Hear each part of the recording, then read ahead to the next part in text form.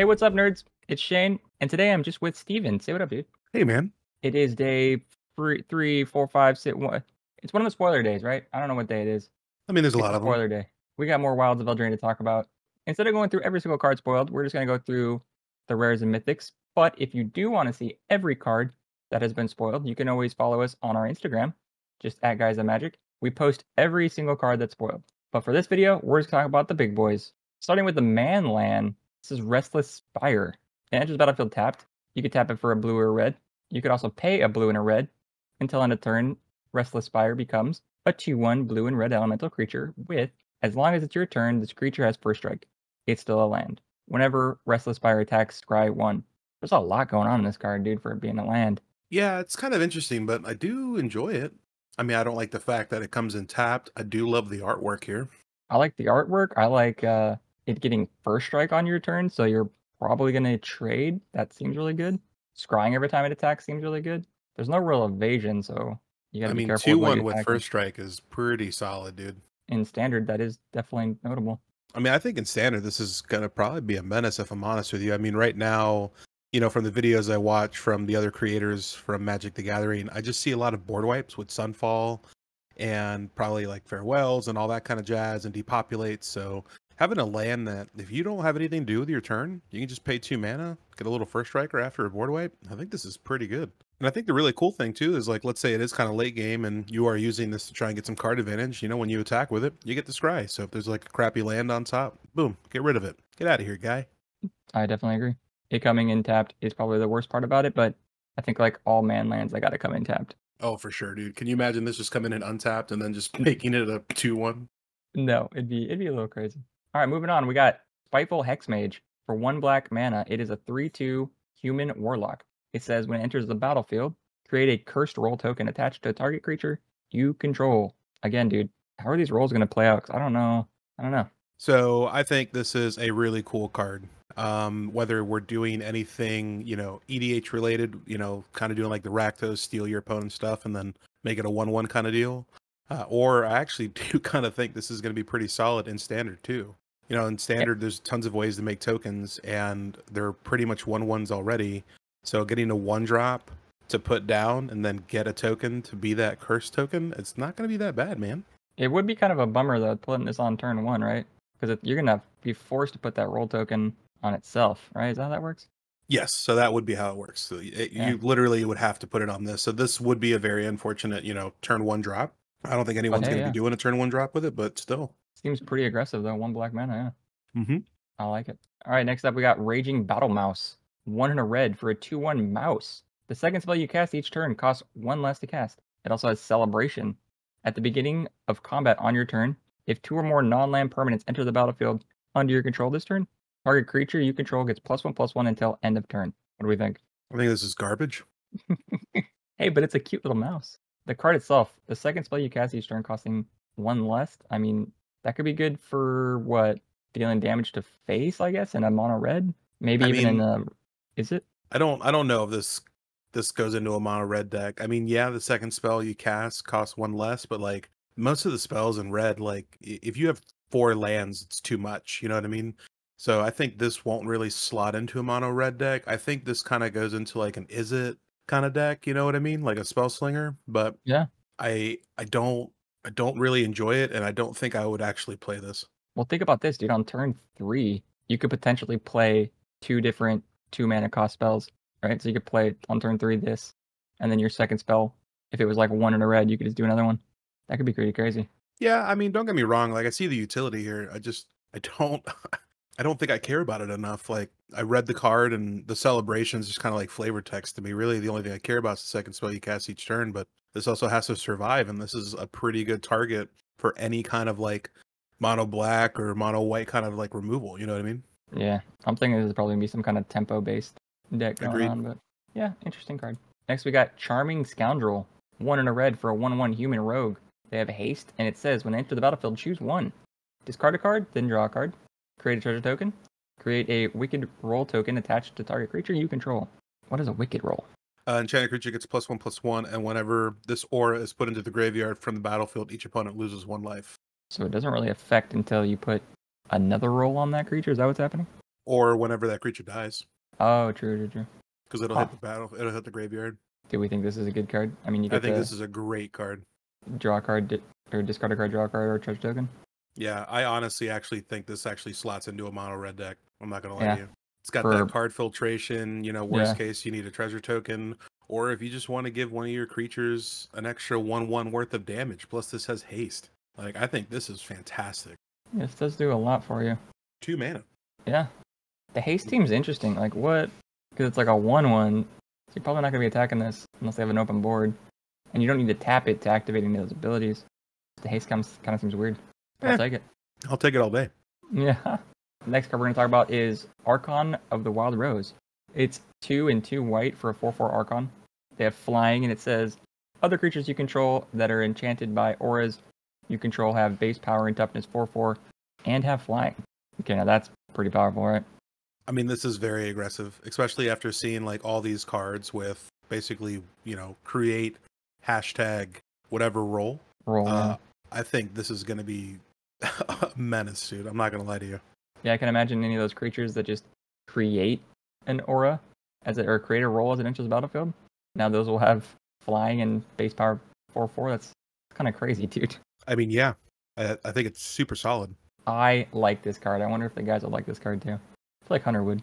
I think Hunter and David would love this card. I mean, this really does take a certain type of play to where if you just have like a ton of little 1/1s on your board and you just play this and those 1/1s. Actually, I'm kind of curious now. So like the curse token, it has base power toughness 1/1, but with this, does that kind of change it? Yeah, maybe. I think it's a replacement, right? Yeah. So they'd be 4/4s and flying. Doesn't really seem like a bad curse to me. Not at all, man. But this card seems really cool, so I like it.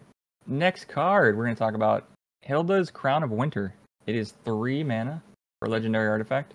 You can pay 1, tap it, tap target creature. This ability costs 1 less to activate during your turn. You can also pay 3, sacrifice Hylda's Crown of Winter, draw a card for each tapped creature your opponents control. Kind of seems like it'd go in that new tappy commander thing we talked about. Yeah, I really do love this. There's also a bunch of tap effects in Magic already. This gets me really excited for slotting this into some EDH decks that I've been working on. In Standard, I still think this isn't terrible. Obviously, if you're playing a pretty aggro deck and they just swung in with all their creatures, they have a bunch of tapped ones, you know, paying 3 to sacrifice this. Granted, I mean, you are holding up 3 mana, whether you're doing it at the end step of that opponent's turn or if you're doing this at the upkeep of yours. You know, that's kind of where I'm a little iffy on this, but I do really enjoy it. Dude, and the flexibility of it literally not costing anything if it's your turn, it's really cool. I mean, let's say you want to get in with that one big beater, but they have that stupid chump token. Yeah, I like it. You could do that, and then if you had the mana later, you could also pay 3 and sacrifice it since you don't need to tap it. That's a pretty good card. Another pretty interesting card, Rotisserie Elemental. It is 1 red mana for a 1/1 elemental. They have menace. Whenever it deals combat damage to a player, put a skewer counter on Rotisserie Elemental. Then you may sacrifice it. If you do, exile the top X cards of your library, where X is the number of skewer counters on Rotisserie Elemental. You may play those cards this turn. It's a lot going on, dude. I kind of like this. Yeah, it's a new interesting counter, dude. Skewer counter. I would say parry, but this is red. I think this is going to be pretty strong. I don't know if it'll slot into mono red because obviously this doesn't have haste and it doesn't really deal any damage when it comes down. But having this as a 1-drop in Standard with menace, and your opponent either has to just destroy it or take that damage that next turn, and then boom, you're kind of heading off to the races.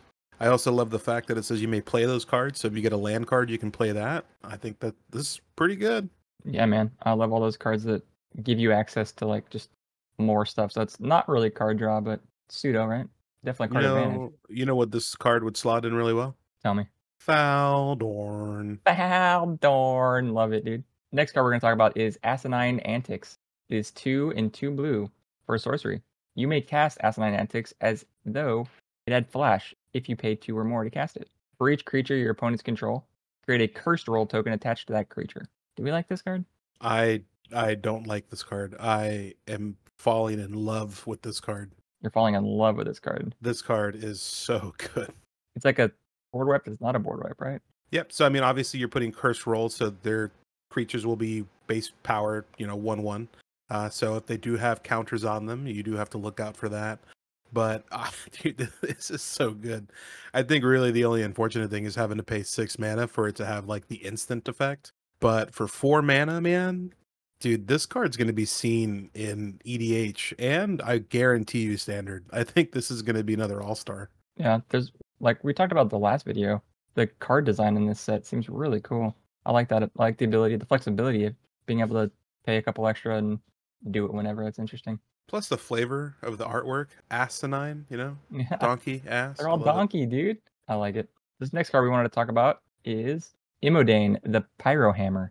2 and 2 red for a 4/4 human knight. It says, whenever an instant or sorcery spell you control that targets only a single creature deals damage to that creature, Imodane deals that much damage to each opponent. Jesus I know Christ. I know we don't want to talk too much about commanders, but this seems pretty nutty, dude. It's Jason Bourne. That's Jason Bourne. I like this. I love the fact that this card just has the Pyrohammer in the name. I mean, I'm not gonna lie, dude. This has EDH written all over it, dude. Got a big smile on your face, huh? Yeah, I really do right now. I'm not gonna lie to you, man. This card I think is really good.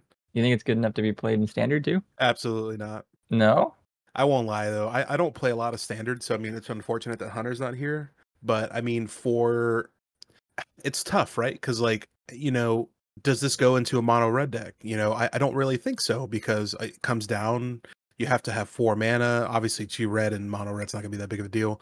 But this does have to hit this field, and it doesn't really do anything the turn it comes down unless you have that extra mana to start pumping damage. Very true.